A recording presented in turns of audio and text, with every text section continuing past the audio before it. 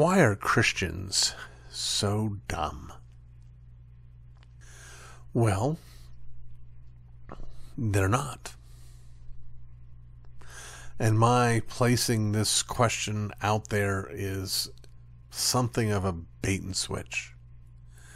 Because my thought is, anybody who's interested in listening to the answer to this question would probably be helped by this misdirection from the question, which is this: why do you think they are? And, perhaps more importantly, what does it say about you? You know, when we have this perspective that a particular group of people have a particular weakness, that's certainly possible. I'm certainly willing to concede, for instance, that both the Scots and the Irish, who are my ancestors, they're both a group given to fighting a lot. They can be hot-headed. Absolutely true. No quarrel with someone saying, yeah, those Irish tend to be hot-headed. Or, yeah, those Scots, man, they can't last long without starting to fight. No quarrel with that. But now we're looking not at a culture so much as we are an ideology. And when we say, oh, those Christians are so dumb, or those Jews are so dumb, or those atheists are so dumb, what we're doing is we're demonstrating our own closed-mindedness, our own narrow-mindedness, our own bigotry and prejudice. Now, I happen to think atheism and Judaism and Islam, I think they're all wrong. And I think everyone who embraces these ideologies are wrong for embracing them. But that's a different thing from saying they're dumb. It's different from saying they have low IQs, or their capacity to understand is lower than Christians. I would never say that. I would never think that. And so I wonder what would lead someone to think those Christians are so dumb. And I got an answer for you. It's because we don't want to have to deal with what they're saying. It's a mass ad hominem.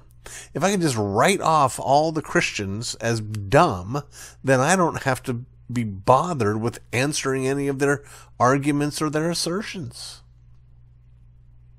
I can feel smug, I can feel superior, all without having to make a single point or argument.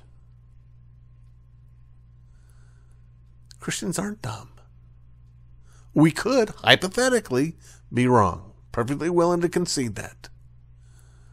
We certainly have all manner of weaknesses, including the capacity to be dumb.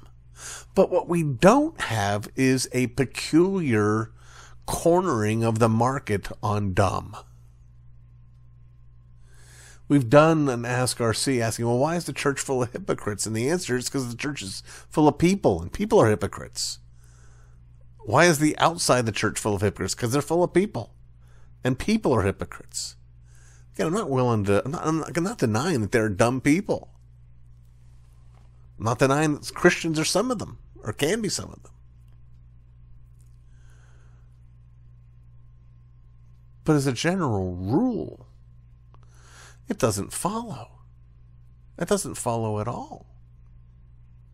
Now, it is true that Christianity is both a religion and a relationship. And it is true that in our day and age, we tend to emphasize the relationship side of things. And so Christians often are not very knowledgeable about their own doctrine. That's one of the things we seek to alleviate with these Ask RC recordings.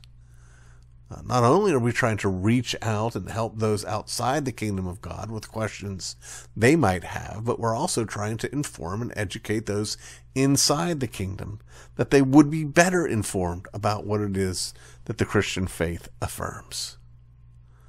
So let's start here. Whether you're a Christian or not a Christian, don't own that label. We're not any dumber than anybody else. And if we think we are, well, that's pretty dumb.